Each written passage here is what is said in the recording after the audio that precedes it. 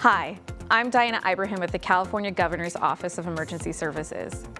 This week, Cal OES continues to remind all Californians to take precautions during summer months, like preparing for high heat and conserving energy, such as limiting outdoor activity during high temperatures, staying hydrated, conserving energy during peak hours, keeping portable devices charged, and seeking cooling centers as needed.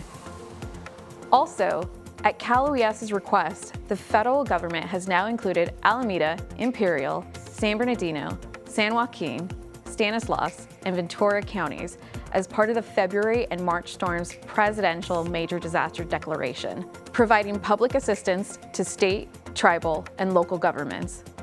Public assistance applies to emergency work, repair, and/or the replacement of disaster-damaged public facilities and infrastructures. And finally, good news for those impacted by the February and March storms.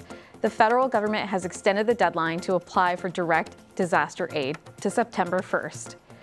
To apply, either go to disasterassistance.gov or by downloading the FEMA app, or by calling 1-800-621-3362.